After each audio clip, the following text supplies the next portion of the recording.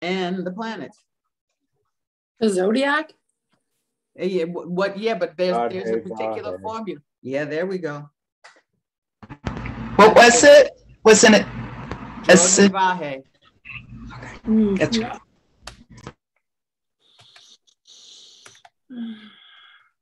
The four, we start with a division of 4, and we go down to 3, 2, and then the unit, the 1.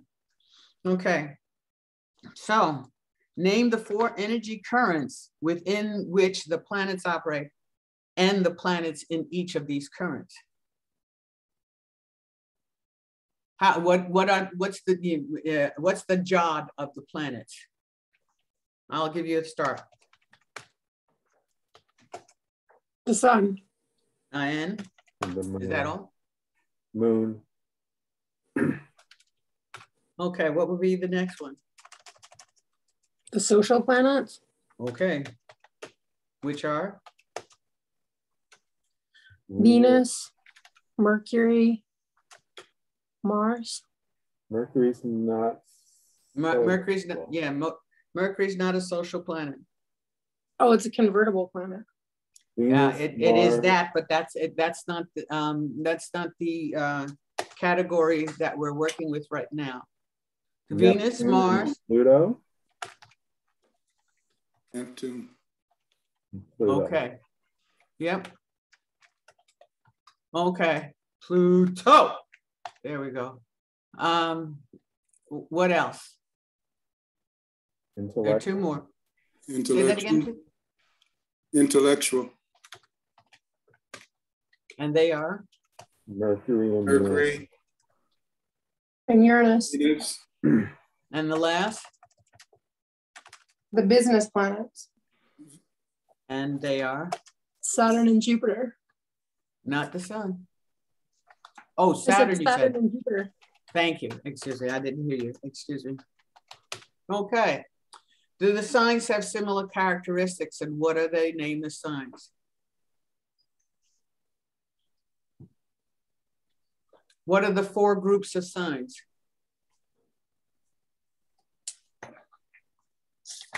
You mean by element? Yeah. So fire, what are we looking at? Air. Sag. Okay, what's another group of signs? Earth. Taurus. Libra. Virgo. Cap.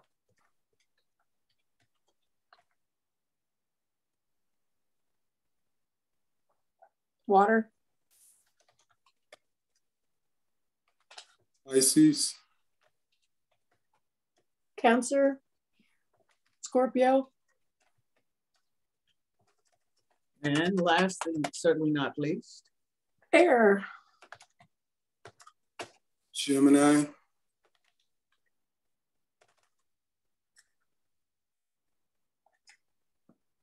Libra. Aquarius. Oh boy. Now, Rodney, I did look at those charts, and what I realized that I did is I changed the order in which I listed the aspects, but I neglected to change the order in which I listed the keywords. And so that's why they are in the wrong order, because every place else they're in the same. And we'll go over that lately. What planet defies cataract? There we go, you can see it. And can you find a justification for this cheekiness? Mercury? Uh-huh. And why would it be, what? Because it's electromagnetic. And what else is it? It's masculine and feminine. Okay, so if it's masculine and feminine, how else, how do we, what's the word that we use to describe that? Hermaphrodite? Nope. Yeah, that's true, but no, that's not the word. Bipolar. That too. It's neither. Convertible. It's convertible. It's neither masculine or feminine. It's convertible. It has to be able to get along with everybody because it has to be able to deliver messages to everyone. And everybody has to be able to understand what's going on. Anything else? Well, because it acts.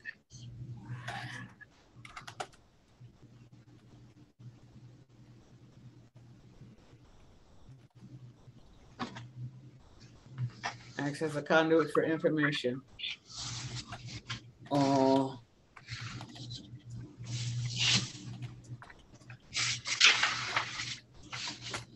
Now, needless to say, some different planets, different signs behave more agreeably in when Mercury is residing there.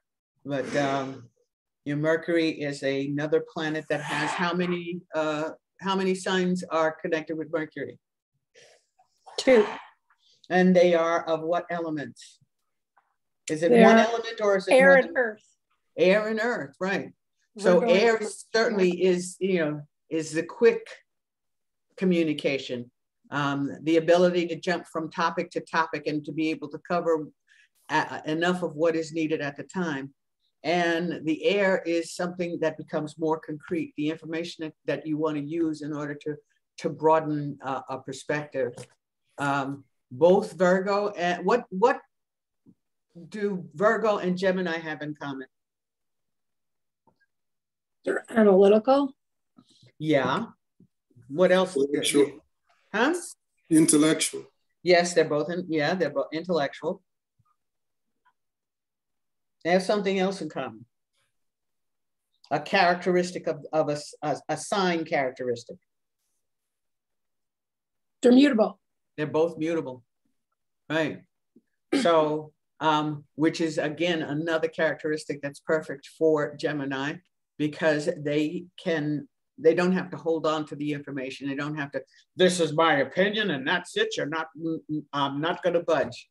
Whereas mutable is a little bit more open to expanding their base of information, their base of knowledge and methods of communication. I think I've told you this. I'm surprised because as growing up, my sister was very laid back. She's a Virgo. And I didn't realize how much she liked to talk until, now we're walking distance from each other. This is the first time since we've been adults that we're walking distance. We live walking distance from each other.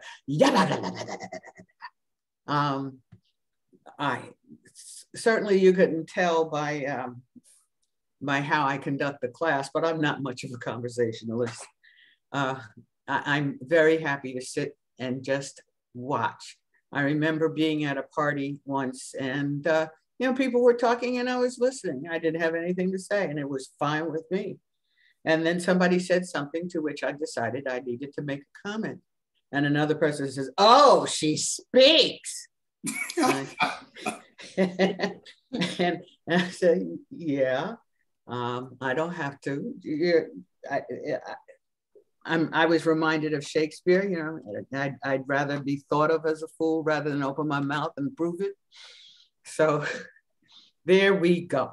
Anyhow, so what is that symbol? What is this? This is the moon. And what is this symbol? Mercury. Okay. Both moon and Mercury influence mentality. They influence the mind. What are the similarities and what are the differences? The moon is about processing. Moon is the mother.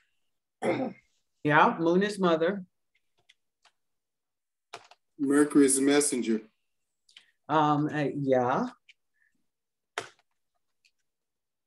The moon processes emotional complexes, whereas Mercury's more on the surface. Okay. Would you say that's superficial? I mean, I don't want to make, because I'm a Gemini, so I don't want to make myself sound like I'm dumb. No. But it is more, it's more of a superficial application, whereas with with Cancer, like Cancer, when you think about it, Cancer is the mom. So that's processing very like a multitude of emotional things at the same time. That word is great because the moon is more a processor, whereas Mercury is a communicator. If yes, Cancerians can make quick decisions, but Cancerians like to take information and digest it first, and then make a decision. And that's certainly what the moon does, is processing.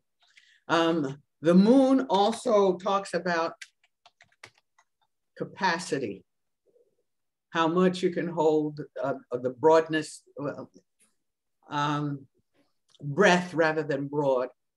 And Mercury is talking more about methods. So they both there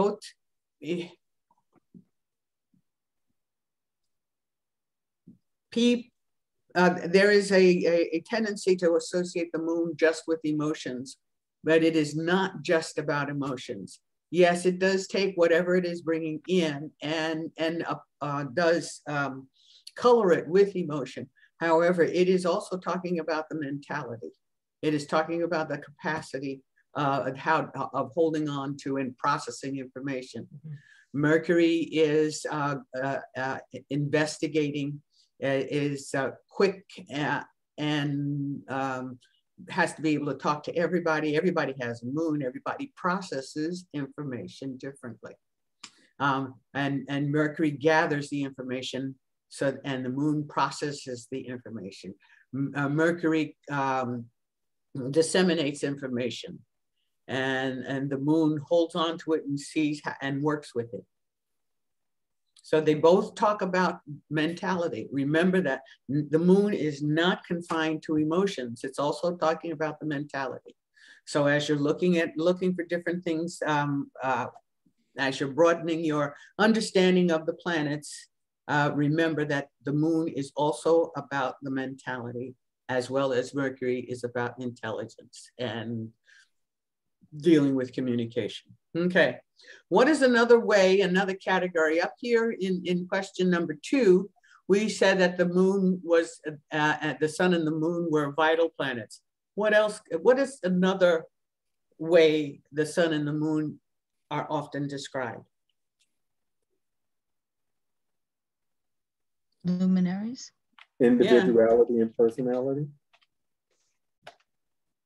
ARIAS, it's going to tell me if I spelled that's right. And what else are they called? If they're called luminaries, they're also called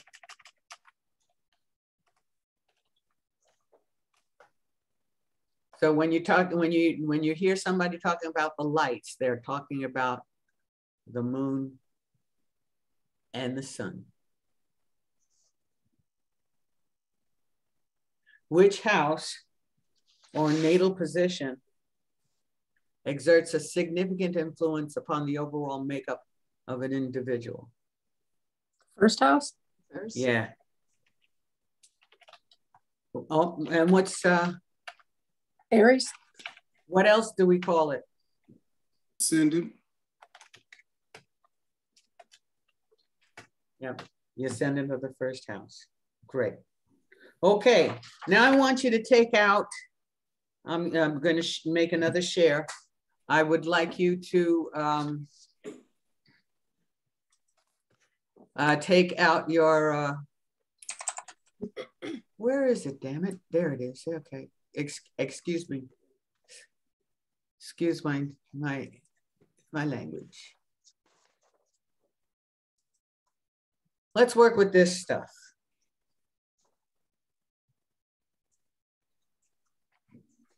And we're talking about the table of essential dignities.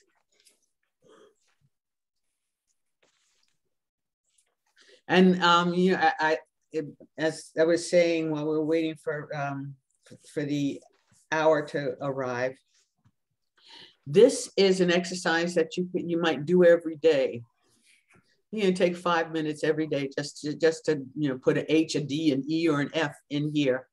And as you're doing that, you're going to naturally recall the description for the planets and the signs. And so that will assist you in studying, or it can assist you in studying. If you remember when I presented the planets, I only talked about the home and the home, exalted, and harmony. How come I didn't talk about detriment or fall or inharmony? Because they're the opposite. Because the other things are exactly the opposites. Okay, now, so let's get busy. What do we have here? So the sun is at home where? Leo. Okay. Okay, the moon is at home where? Cancer. Mercury is at home where? Virgo? Virgo. Okay, where else is Mercury at home? Gemini? Gemini. Venus is at home where? Taurus Taurus and Libra. Libra. Taurus and Libra. Okay, Jupiter is at home. Sagittarius. And also you put that under Mars, not Aries. I sure do. That's right. I'm so glad you're here, Rodney. What would I do? I'm not being facetious. I am. Sometimes life is a real challenge. Okay, so now Mars is at home where? Aries and Scorpio. Aries. There we go. You see the pattern? Mm-hmm. Okay, now we've got Jupiter. Is at home where?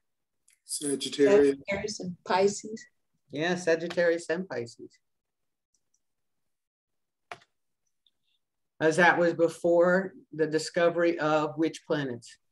Pluto. Pluto. Neptune for Pisces. Neptune and Uranus. They were discovered in the 18th, 19th, and 20th centuries. Okay, Saturn is at home. Capricorn. Any place else? Capricorn. And Aquarius. That was the original. Because now we come down to Uranus. Where is Uranus at home? Aquarius. Aquarius. Aquarius. Where is Neptune at home? Pisces. Pisces. And where is Pluto at home? Scorpio. Scorpio. Okay. Isn't that a wonderful pattern? I'm going to change the colors of this one and this one, because although they do exert a definite influence over those signs, they are not considered, if you talk to people, they will tell you the modern rulership of Aquarius and Pisces rather than the ancient rulership. However, remember that they continue to have an influence over both of these planets. So now, where is the sun in detriment? What's opposite Leo? Aquarius. Aquarius. What's opposite Cancer? Capricorn. Capricorn. What's opposite Gemini? Sagittarius. Okay, what's opposite Virgo? Pisces. What's opposite, where are we, Venus? Taurus. Scorpio. What's opposite Libra?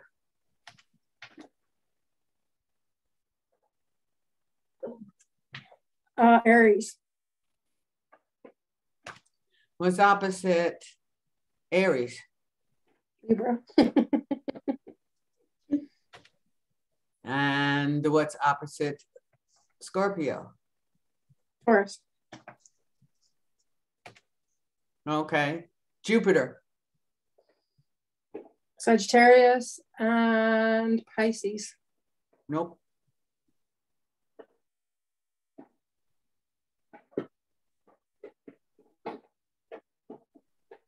Gemini? Yeah. And how about Saturn? We're talking exaltations now? Or detriment, sorry. Detriment, D is for detriment. Okay. So, yeah, it's going to follow the same pattern. What's opposite, Uranus is at home in Aquarius, so it's in detriment in Leo. It's at home in Pisces, and the opposite of Pisces is Virgo. And Pluto's opposite is Taurus. Now, let's talk about exalted. Aries is exalted where? Sun. Sun. Yeah. So what's opposite Aries? Libra. So the sun is at full in Libra. Taurus is all exalted where? In the moon. Mm-hmm. So it's not at its best when in Scorpio. Yeah. Mercury is exalted where? In Aquarius. Yeah. So it would be at its least favorite place where? Leo. Uh-huh. Venus, exalted where? In Pisces. And its opposite? Is opposite in Pisces opposite is? Virgo. Mm-hmm. Virgo. Where is Mars exalted? Capricorn. Yeah. How can that be? That's interesting. Yeah. How can that be? Think about it. Why would Mars be exalted in Capricorn? Energy to get ahead, to climb up the hill. Yeah. But Mars, we're talking about aggression. You know, Saturn is the metal associated with Saturn is lead. Lead is the heaviest metal. How can a planet that speaks of energy and emotion and aggression be exalted in a planet that is described as leaden, a sign that can be described as leaden?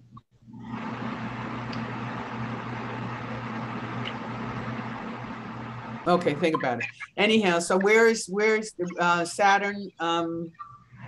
Where I messed up someplace. In Mars. There we go. So what's the opposite of Capricorn? Cancer. Cancer. So these are things to think about when you're going through the chart, and these are things that are going to help to solidify your understanding and allow you to have the descriptions of the planets at your fingertips. Okay, Jupiter is exalted. Cancer. Mm-hmm. So its fall is in Capricorn. Capricorn. Saturn is exalted Libra. in Libra. There's another one to think about. And so it's in its fall in Aries. uh-huh. Uranus is exalted. Gemini. Mm-hmm. So it's in its fall Sag. in Sag. Neptune is exalted. Sagittarius. Sagittarius. So it's in its full. Gemini. In Gemini. Pluto is exalted. Leo. Mm-hmm. So it's in its full in Aquarius. So look at what you've studied. You studied the signs, you studied the planets, and you've also studied their opposites. You studied their home, the detriment, the exaltation, and the fall, just with this one exercise. So it'll help you remember things a little differently. We're going to get another share, and we're going to go now. We're going to go to tonight's lesson.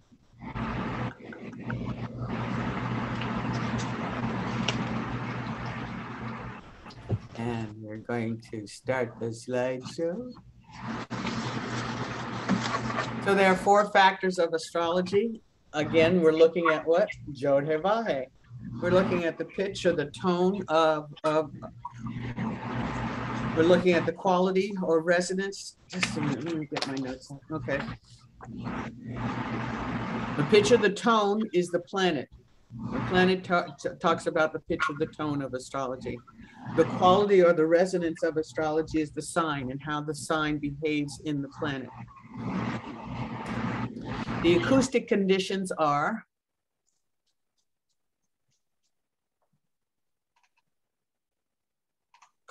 planet, sign, Houses. Houses. Yep. The acoustic conditions are the houses. With the houses that have the best sound, the best acoustics are the angular houses, and they are Aries. 1, 4, 7, and 10. 1, 4, 7, and 10. Think of them as 1, 4, 7, and 10, and not necessarily Aries, Cancer, Libra, and Capricorn, although those signs are positioned there in a natural horoscope. And think of them as 1, 4, 7, and 10. And after you think of them like that, think of the planets that are on those cusps in the chart you are examining. And then think of the influence that Aries, Cancer, Libra, and Capricorn might have on that. There's lots to consider when you're delineating a chart. And then we're talking about the harmony or discord, and that is the topic for tonight.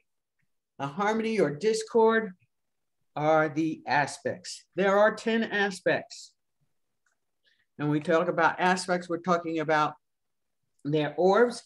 The aspects have a quality and an orb is the distance between planets. And each aspect has its perfect, the chart that I've given you shows the aspect when it is perfect. But there are two kinds, there are 2 ways of looking at aspects. One is an applying aspect. That's an aspect that is approaching perfect. And then there's another aspect, the other way of looking at an aspect is called a separating aspect. And a separating aspect is the aspect as it leaves perfect. So a conjunction talks about an aspect is an aspect that has a 0-degree orb. So when 2 signs are in the same, when 2 planets are in the same sign at the same degree, that is a conjunction. However, if we have Sun in Aries at 5 degrees,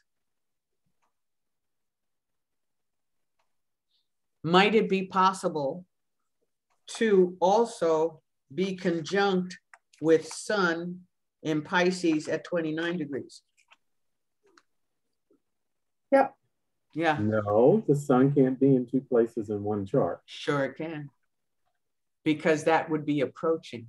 There's a 5-degree orb. If Aries is at 5 degrees and Pisces at 29, let's say 29, 59, 59. That's 5.0 that's approximately a 5-degree orb. And if you look at the chart that says aspects, you can see that the sun, the lights, the luminaries have wider orbs than all of the other planets. Than all the other planets. The orb for a conjunction with the sun and the moon are 15, 13, and 11. So the sun, I mean, not the sun, Mercury, my mistake. Sun in Aries at 5 degrees, Mercury in Pisces at 29 degrees. These two signs are conjunct, and that is an applying aspect because the number of degrees between the signs is getting smaller as Aries continues to move, as Mercury continues to move closer to Aries. That's an applying aspect.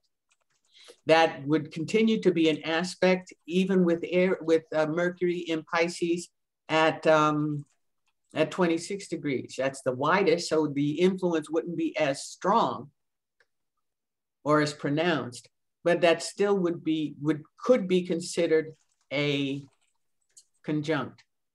And then again, if we have Aries sun at 5 and Mercury Aries at 12, that is a separating aspect because Mercury is moving away from the sun. It is still 5, that's a 6-degree difference. A conjunction has an orb between 8 and 15 degrees, depending on the sign, depending on the planet and the house location. So that's what we're talking about when we talk about orbs. Question. You know, most often you're going to get an agreeable aspect between earth and fire signs. Most often, not all the time. And most often you're going to get agreeable aspects between earth and water. Most of the time. Can you repeat that, please? Okay. Most of the time you will get an agreeable aspect, a harmonious aspect between air and fire signs. Because they're 60 degrees apart? That's, yeah. And they're both masculine. And most of the time you're going to get an agreeable aspect between earth and water. They're both feminine. And yes, they're more likely to be 60 degrees apart. You're going to get agreeable, most of the time you'll get agreeable aspects within an element. So the fire signs generally agree with each other. Air, earth, water, the elements, the signs in each element generally agree with each other. What's the difference? The orb.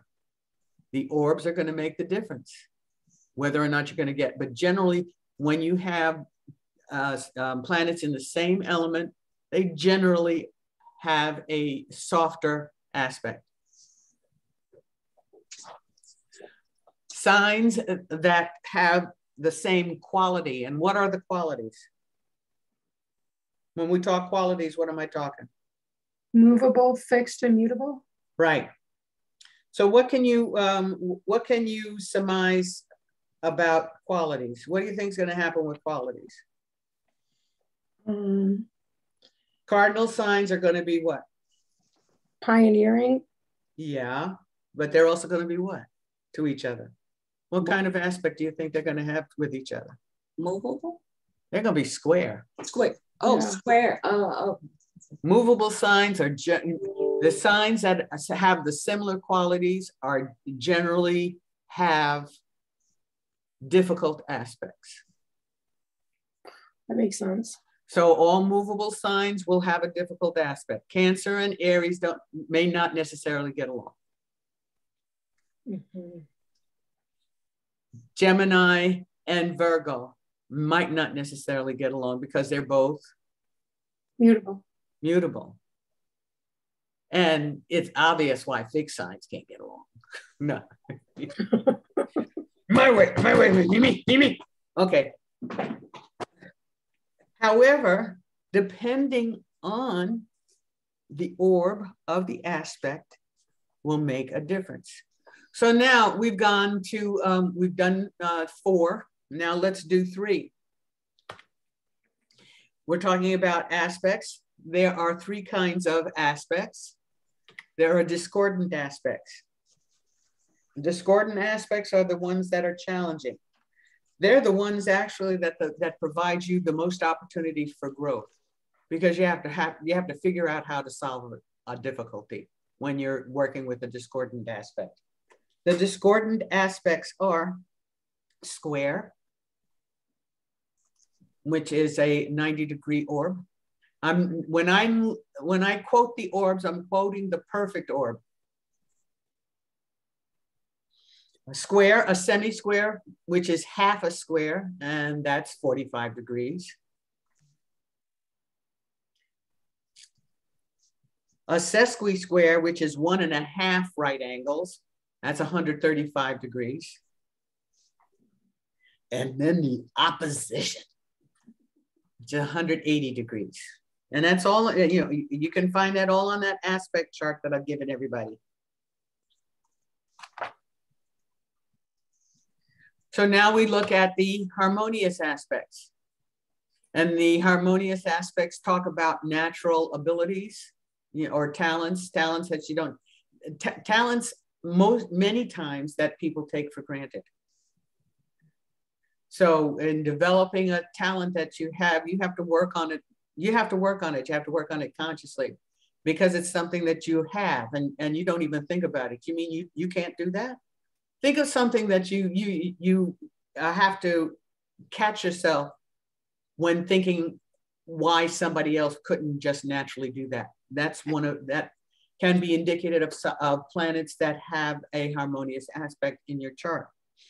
And the harmonious aspects are 100 to 20 degrees, which is a trine. Half a trine, 60 degrees is sextile. And 1/4 trine, which is half a sextile, 30 degrees, a semi-sextile. Now I've named 7 aspects. And how many aspects did I tell you there were? What about 150 degrees? Yeah, but how many aspects? There are 10 aspects. So if we have discordant and harmonious, think of the 3 categories that we dealt with the planets. Mm-hmm. What do you think is that next category in which we're going to put aspects? It would be like convertible. Perfect. Yep, convertible. And they depend on the planets involved, whether or not they're going to provide harmony or discord. And the convertible planets aspects are the conjunction, and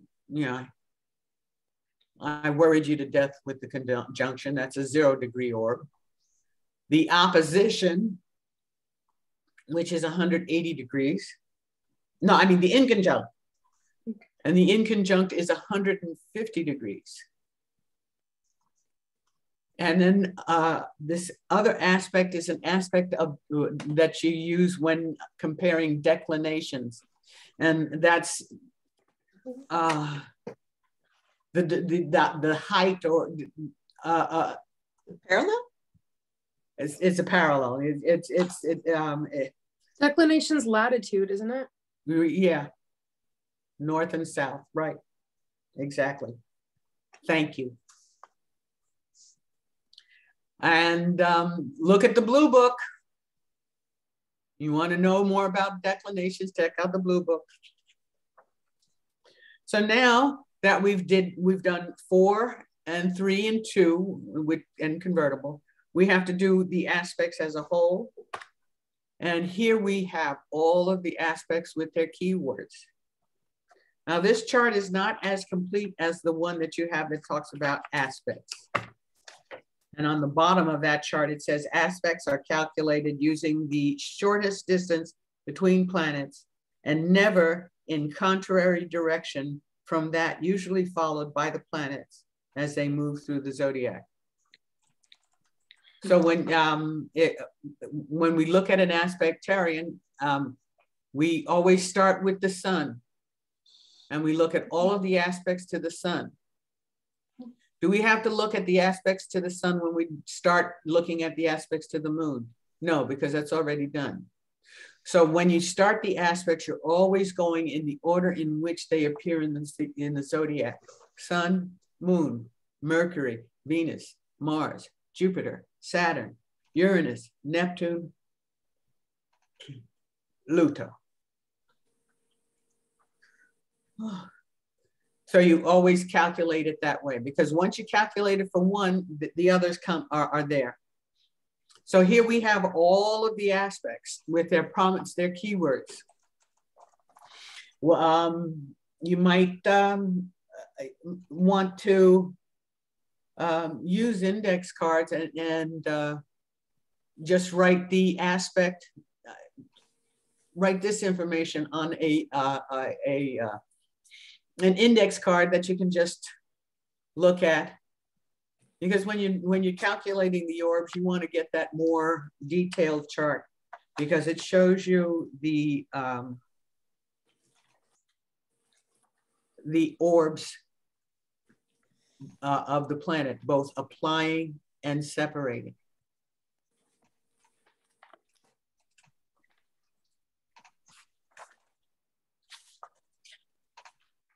So let us skip now.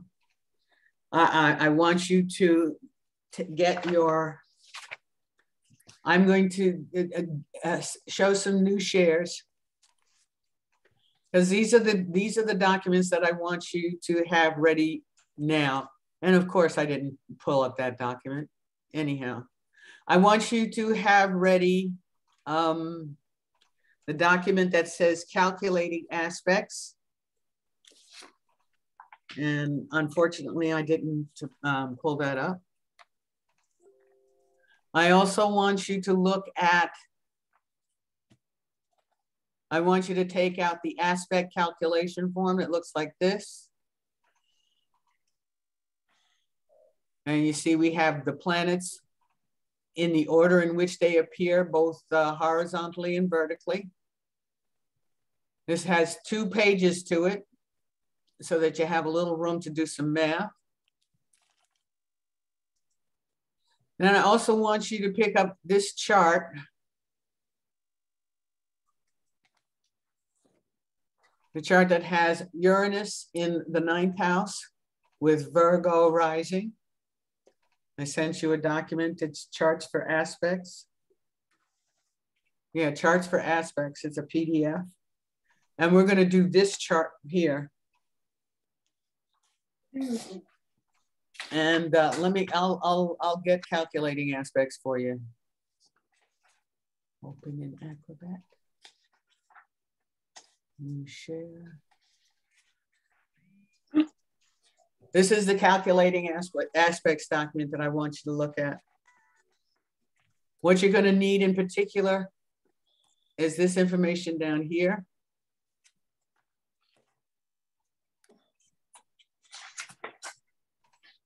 And I'll show you how that applies.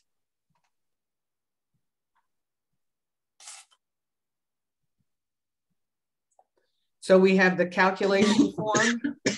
We have the chart with Virgo rising and Uranus and Taurus at the top of the chart. Oh goodness. I'm looking at a different chart. Don't want that. Okay, I'm happy now. So,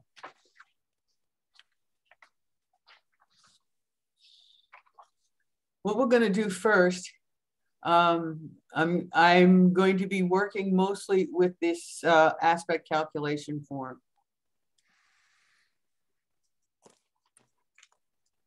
And I want you to have the document with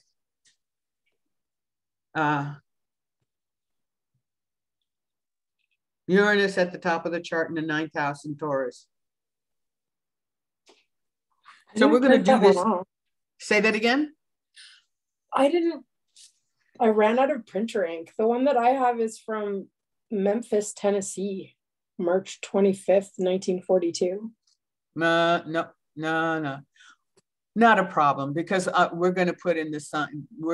I'm going to have you write these things in right now. Okay. Because what I want you to do in the box it says for the sun, we're going to put in the position for the sun. And the sun in this chart is in 26 degrees. I'm not going to put in the degree symbol.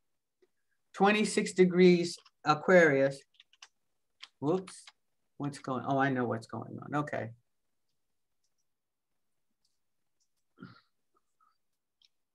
AQ. I'm just going to make my life easier because it takes too much time to get. Why did you do that? Excuse me, please. 26 degrees Aquarius, 14 minutes.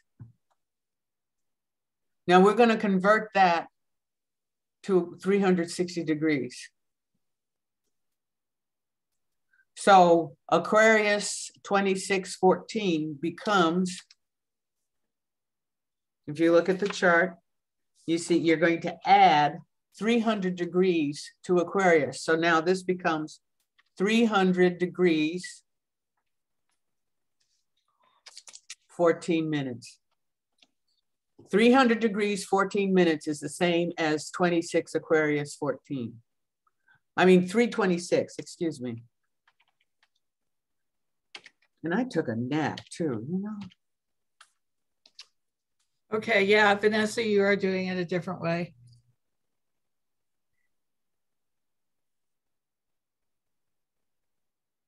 What do you mean? Then I learned. We were talking about that before we started the meeting. Oh, okay. Yeah. So now let's look at the moon. The moon in this chart is in the 12th house. And it's at 6 degrees Leo.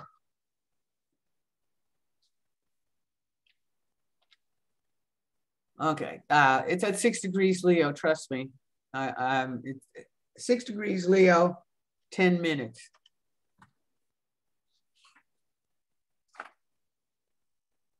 In order to change this to 362 and put it on a 360 degree wheel, we have to add 120 degrees when we're dealing with the sign Leo. So 6 degrees, 10 minutes, Leo becomes 126, 10.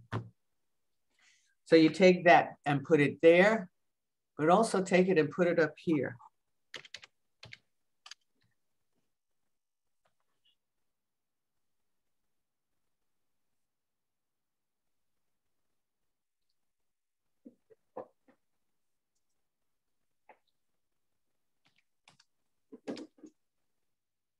Mercury in this chart is in the 5th house, and it's at 0 degrees Aquarius, 3 minutes. So if we're going to change that to 120 degree and put it on a 120 degree wheel, we're going to add 300 degrees to the degrees. So this becomes 300 degrees. What are you doing?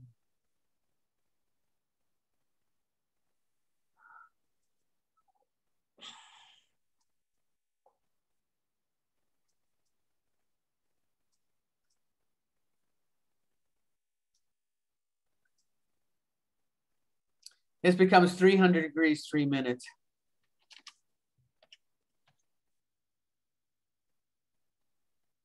And then take that and put it up here.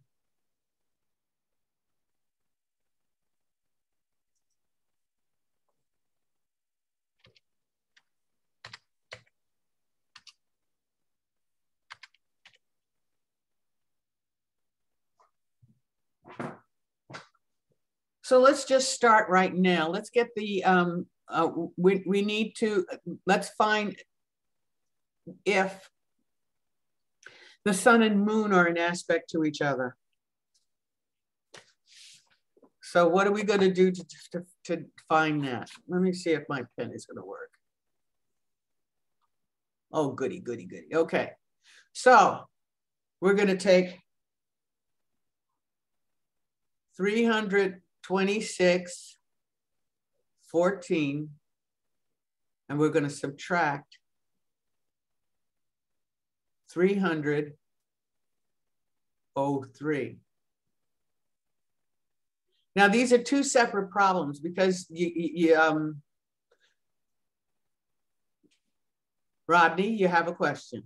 Isn't 303 Mercury, not the moon? Okay, thank you very much. You're absolutely right. Oh, God. What's going on today? Okay, so we have one.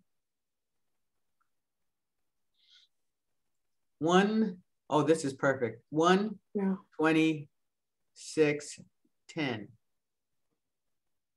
So these are two separate problems. The difference in minutes is 4 minutes. And the difference in degrees is what?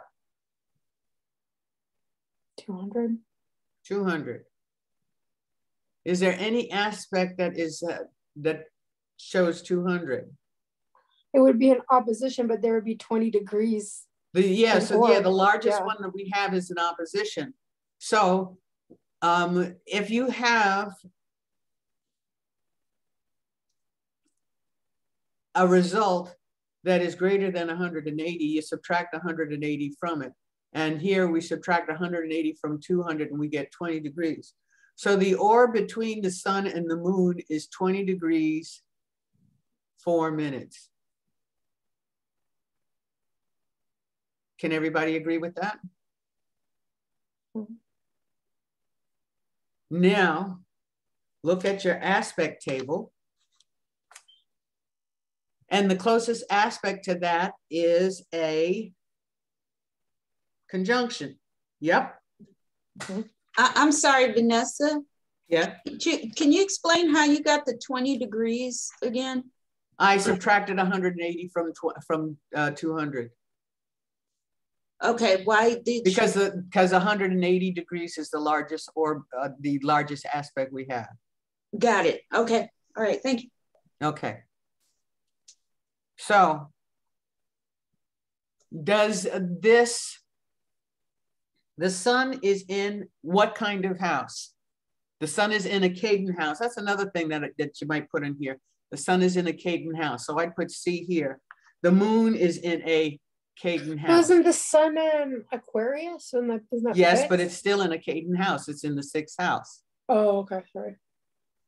Mercury is in a succeeding house. And if you look at your aspects chart, you see that there are different orbs for the houses. Each house has a different orb.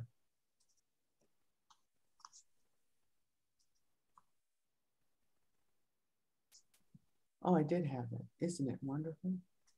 We're going to have like multiple classes working on this, right? Oh, yeah. Okay. Good. Oh, yeah. Oh, yes. Yes, we are. So this is the other chart that I want you to have, the aspects chart. And you see here we have a conjunction. A conjunction is 0 degrees apart. But when you're working with planets in Caden houses, the difference between that 0 degrees can be 12 degrees for the other planets, but 15 degrees for the lights. When you're in a succeeding house, it's 10 and 13. And in a Caden house, it's 8 and 11. So you have larger orbs, a larger orb difference for the sun and the moon than you have for the other planets. Nessa, I don't understand how when we got 20, it would be a conjunct. Because that's it's a small, it can be a conjunct or it could be a semi-sextile. Because Those it's like right two. in the middle of the two, basically. Right. But the one that is possibly likely might, well, there is no aspect between the sun and the moon in this chart. Because the orbs, there's nothing that can be 20 degrees apart. And they're both in Caden houses, so that when we're looking at the sun and the moon in this chart, we have to look at this. We're looking at the last column.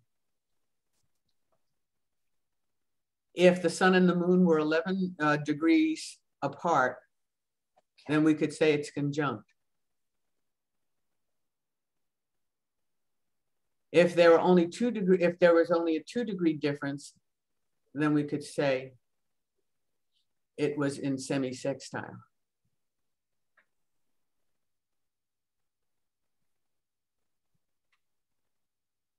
Let's go back. Isn't this fun? Aren't you having fun? Okay. Now, here we go. We want to do Sun and Mercury.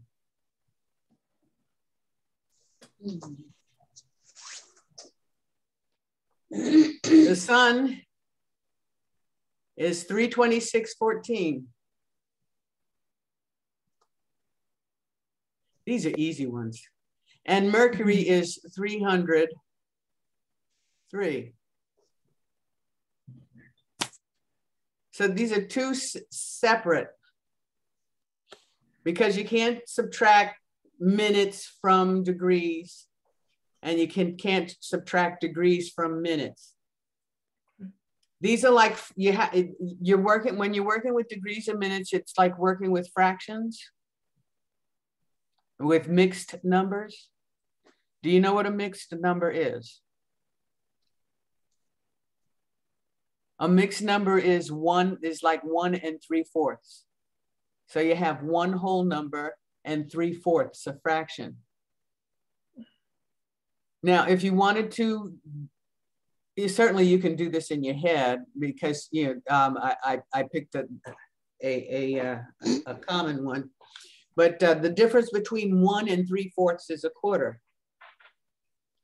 But in order to get that, you'd have to convert the whole number to a fraction. And how would you convert the number 1 to a fraction? It would become 4/4. And 4/4 minus 3/4 equals 1/4. Well, that's what we're going to be doing here with degrees and minutes. We're going to be doing something similar with degrees and minutes. Rodney, don't look like that. I know you can do this. You do astronaut. So don't even try. Sheesh. Okay. So now, come on. There we go. So we have here 11 minutes. And we have here 26 degrees. What's the closest orb to 26 degrees? Semi-sextile. A semi-sextile. With a 4-degree orb. Why 4? Because a semi-sextile is 30 degrees. That's right. Okay. And is a 4-degree orb in a Caden house acceptable for a semi-sextile? I don't have that sheet right in front of me. I'm sorry, I ran out of printer ink. No. Okay, no, it's not. Okay, I will adjust that. Let me make a note to split my screen and have more than one document on screen for next week, so that you can see the calculation form and the aspects form. What do you mean not acceptable? Meaning like we did the calculation wrong, or it's not a good harmony? No, what I mean is it's not within orb. So 20, if you're looking at the aspect chart again, let me get it. I will get it. Mercury's a Sweden house, right? Gee, I don't know where it is anymore. Oh, here it is. There we go. Excuse me. Mercury is in a succeeding house, but we're not calculating the aspects for Mercury. We're calculating the aspects for the sun. Oh, because the sun is, because that you do the sun first. You do the sun as it relates to all the planets first. so whatever planet you're doing first is the house you're going to use, right? Correct. Okay. All right. I just wanted to. Right. Now, 26 degrees, 11 minutes. We can't fudge anything. That's 4 degrees in a Caden house. Look at semi-sextile. We're looking at this line. Oh, yeah, we're looking at the Caden house. We're looking at an orb for the sun. The orb for a semi-sextile for the sun in a Caden house is 2 degrees. So we would have had to get 28 degrees in order to say that the sun and Mercury were semi-sextile, because that's 2 degrees. There's a 2 degree difference between the perfect orb of 30. I'm so lost. So does that mean they're they're in conjunct? They are, no, there is no aspect between the sun and Mercury. Oh, just no aspect. Right. Now I don't you know, understand. that's why we're going to do more than one class on this. Right. Why are they not aspect? Like, does that mean that they just don't? Because they're not, their orbs are not close enough. Okay. But so they don't place enough influence on each other to make it a difference in the reading of the chart. Correct. Okay. Thank you. They have no direct communication. They might have communication through other planets, but they have no direct communication as far as aspects are concerned. Okay. Aspects are aerials that pick up radio fashion, astral energies, and contribute to the harmony or discord of an interaction, and the harmony and discord of the building of the astral body, the spiritual body.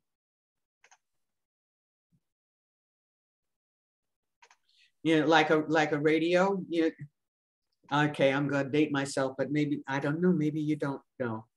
Back in the day, televisions had aerials on them, and you had to put the aerial and sometimes you had your little brother stand by the television with his hand on the aerial, because that's the only way the picture would come in.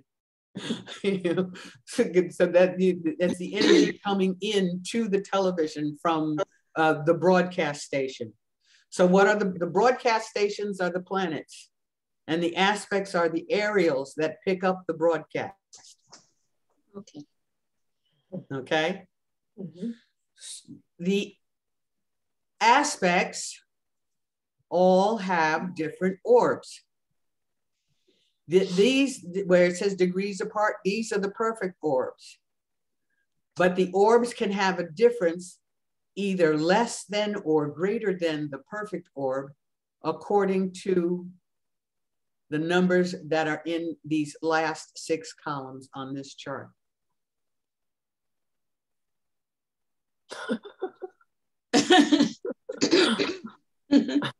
This is why we're doing the next 3 lessons on aspects. Yes, please, because I'm lost. You Okay. can probably add a 0 onto that for me. Yes, Clifford. Yes, we put aluminum foil on the antenna too. In addition to having your little brother stand by the television and he had to look at television and crane his neck, we also used to put aluminum foil on the television. And sometimes the television can only work if you put it in one corner of the house, because that's where it picked up the energy. That's what the aspects are doing. They're picking up the energy. They're picking up the broadcast. I have a quick, this document online right now. Do you send that to us? Because I can't find it in mine. I will send it to you again. Okay, thank you, thank you. Sure. Thank you very much. Sure, not a problem. Okay, so let's go back to this lovely document. Now let's, Venus in this chart is in the 5th house. The 5th house is what kind of house? Wrong pen. Fixed. It's in the 5th house, and the 5th house is what kind of house? Succeeded. It's a succeeding house. So we're going to be looking at the middle column of that aspect chart. Venus in this chart is at 15 degrees Capricorn.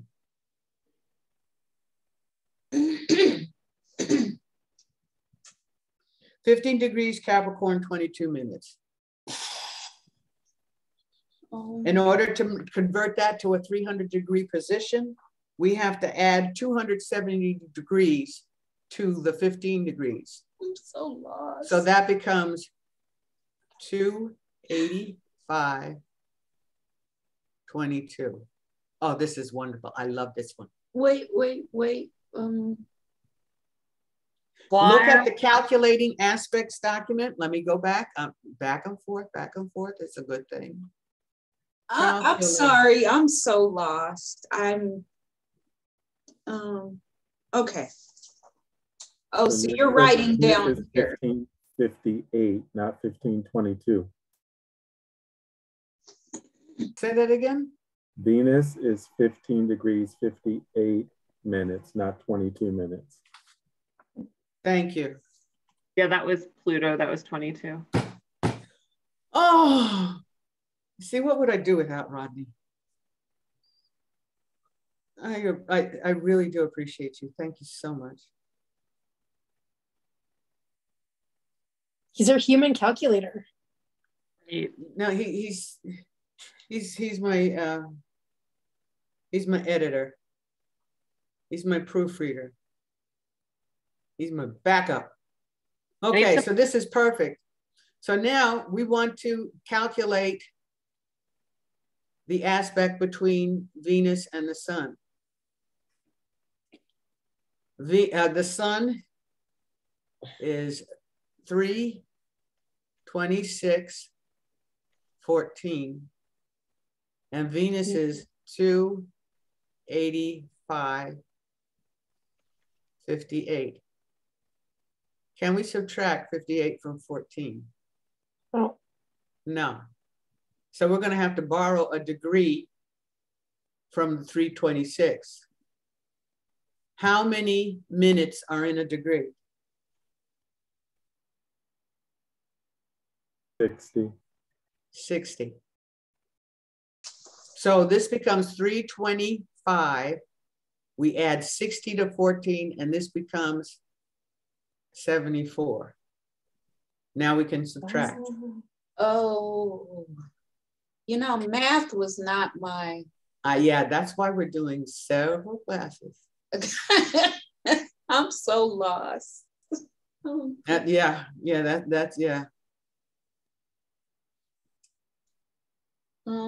So on that, read that calculating aspects document. That is important. So prepare. You can prepare yourself differently for next week if you take a little bit more care in reading that document. There are how many degrees in a circle? 360. Yeah. The circle is divided into minutes and seconds. And on a clock, how many minutes in an hour? 60. 60. How many seconds in a minute? 60. How many seconds in a minute? 60. 60. Okay. Well, the same thing works here. There are 60 minutes in a degree,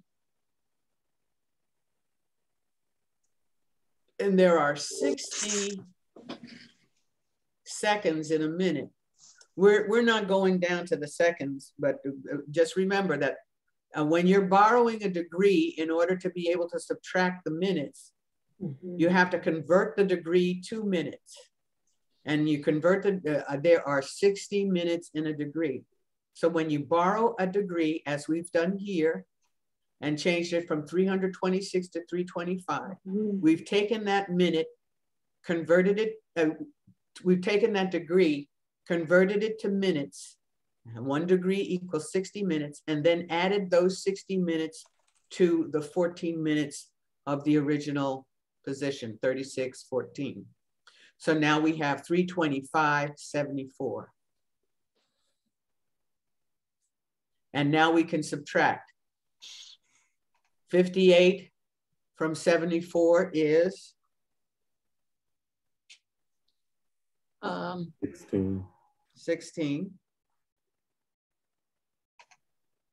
I taught elementary school, so yeah, I got these because they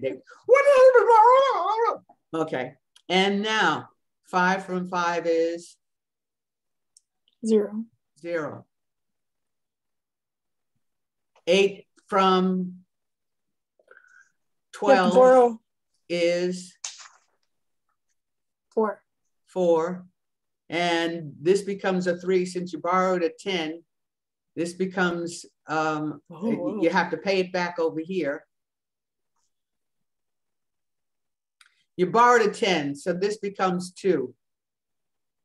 And now it's 12. So 2 from 2 is 40. Wait. So, just do regular subtraction. 325, take away 285. okay. Use your calculator. Okay. But I'm confused about where you're taking the 16 and adding it back onto the 40. I'm not. Oh. Why did I think They're two separate pieces. 40 is the degree, 16 are the minutes. Right. You can get minutes by pulling them out of the degrees so long as you pull them in 60s. Correct. You have to convert the degree to minutes. So the 14 turned into 74 because you added 60 minutes to the Perfect. 14. Yes. Okay. So it's like when we used to pull 10s out, but now we're pulling 60s out. Exactly. Yes. We're working on a base 60 rather than a base 10.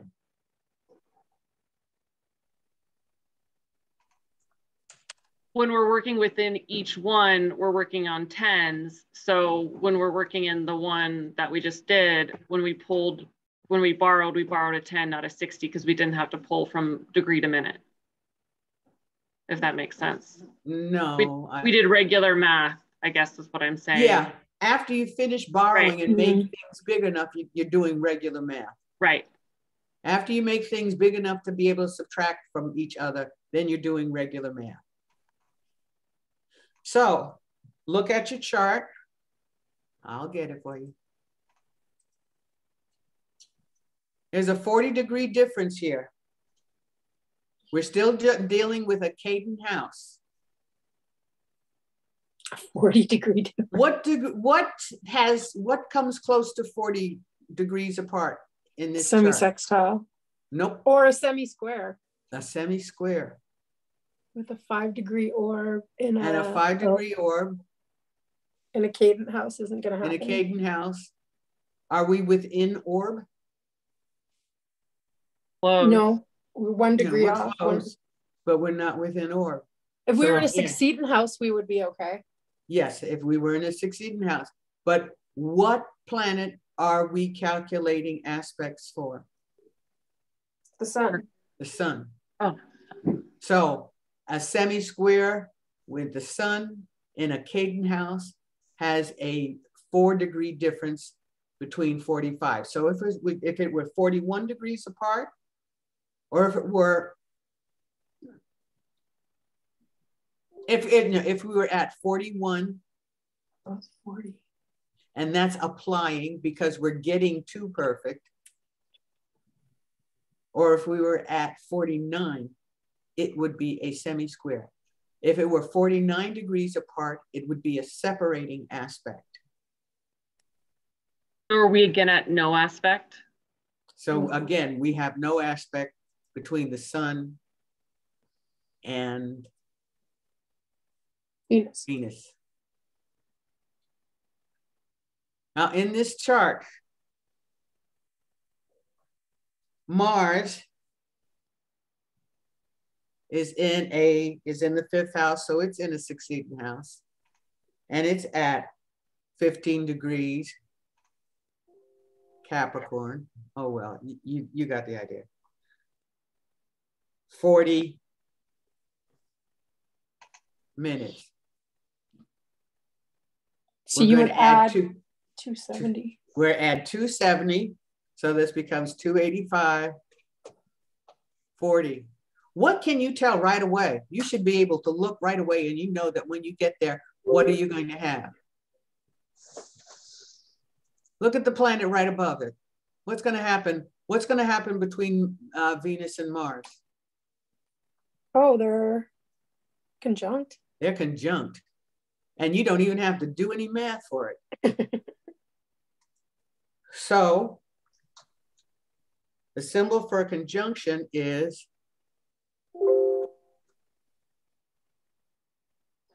I gotta read this also. And the reason we know they're conjunct is because they're at the same degree. They're both at the 15 degree. Right, right. Mm-hmm. They both add up to 285. Mm-hmm. Mm-hmm. However, we're now looking at, we want to do, well, actually this, we're going to do the same thing here. We have 326, 14, 2.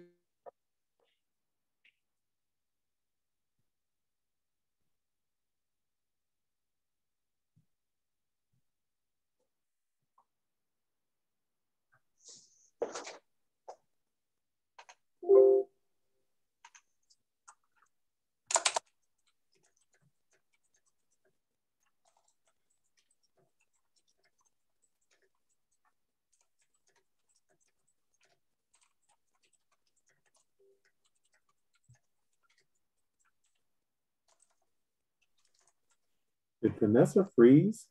Mm-hmm. It looks that way.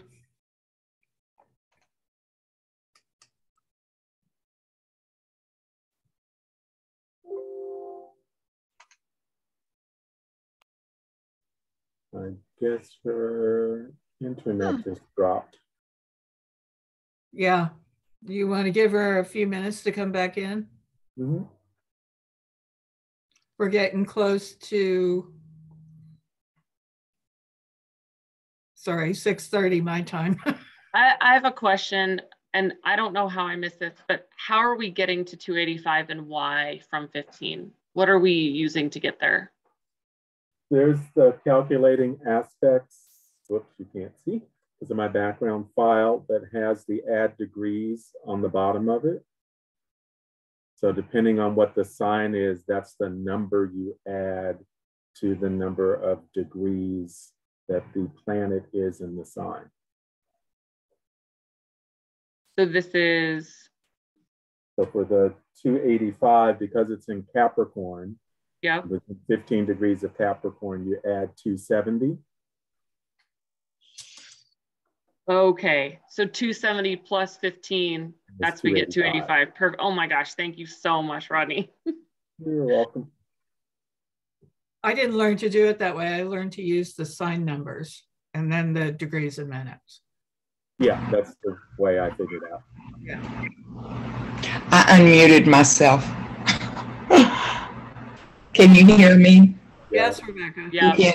I didn't have a chart or anything. I was just listening, and the more I was listening, the more confused I was getting. So I didn't get to participate in this, or at least.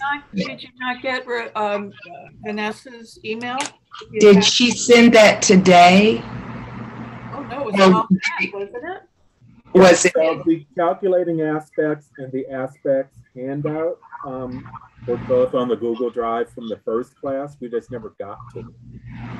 But we yeah. Handouts from the first class. From the very first one? 101A. That had the chart there? That had the chart in there?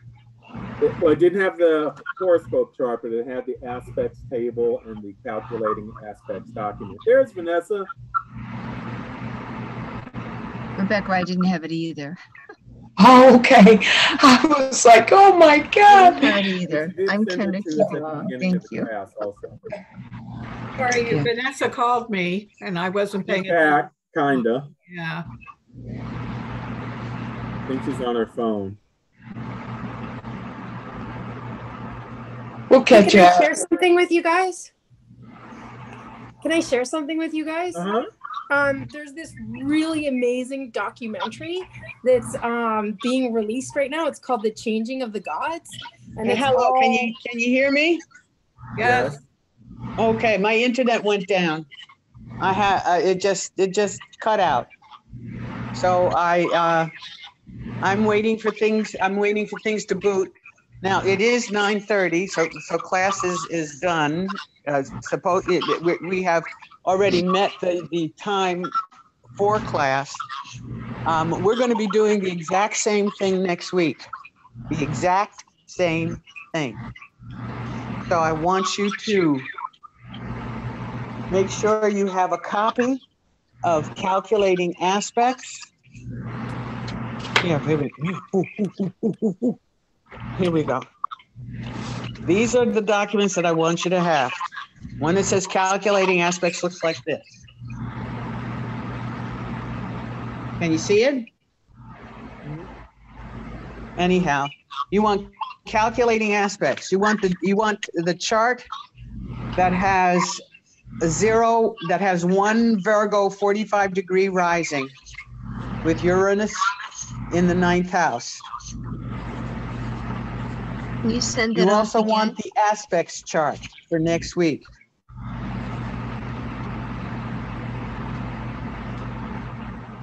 Can you see that? Yes, can you send that again?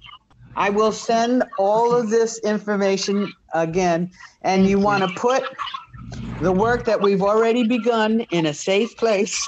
Yes, it is. Or although you can have another aspect calculation form and just do it again, because it's going to take a little practice. I happen to enjoy math, so I think this is fun. I'm sorry, but and I also know that this can be challenging because we have to borrow and change degrees to minutes. And then we're looking at two terms that you can perhaps research are applying and separating aspects. They're two different ways of looking at an aspect. There's an applying aspect, an aspect that's less than the number of degrees perfect and is approaching the number of degrees perfect. And that's applying, I'm sorry. Applying is less than the number of degrees perfect and approaching perfect. And separating, which is greater, leaving the number of degrees perfect, getting bigger than the number of degrees perfect. Remember on that aspects chart that there are 6 columns at the on the rightmost side. The chart has symbol, name, keyword, expresses as, and those are descriptors, their nature, the application as they're dealing with each other. Then it says degrees apart. We have angular, succedent, and cadent houses. And within each angular, succedent, and cadent houses, you have orbs for the planets and then orbs for the lights. Vanessa, all of that's in Hore, isn't it? Astrology in that course, the 8th course? Yes. Okay. The calculating aspects document is not. That's originals. Okay. Yeah, that must have been So, one. if you don't understand it, I understand because I wrote it, and sometimes I am in a world of my own. I think it might be in my PDFs, but maybe I didn't print it off, so I'll look again. Is everybody else left? Then are you the only one here? I'm here. Everybody's here. Oh, okay, good. I'm here. Great. Oh, yes, I see it now. I see you now. So yeah, it's usually very reliable, but today, of course, it decided to show it's behind. Michelle and Rebecca, I sent you the attachment.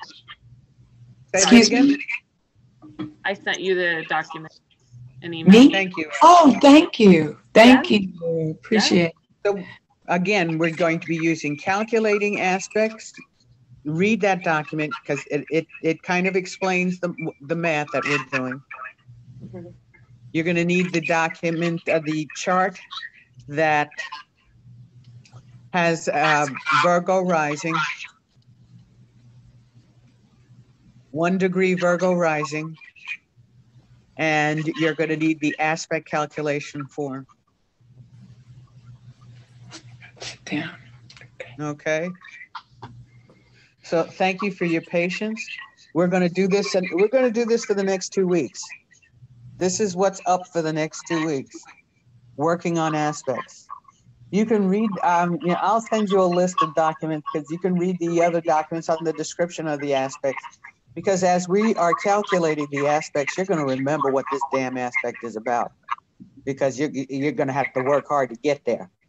And fortunately, when you work hard to get to where you want to go, you remember differently.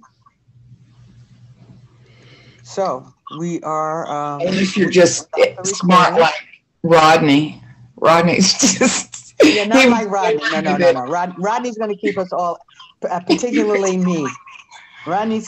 Yeah, Rodney, we are in something, and I'll go over that too. We are in something called mutual reception. You have Sun in Taurus and Moon in Cancer. Is that correct? Yes. Cancer is my rise name. Well, anyhow, our mutual reception is, I have Sun in Cancer. I mean, I have Moon in Taurus. So that's why I allow you to correct me. Let me stop my nonsense. But yeah, it's time to, we can stop the recording and get ready to leave the class.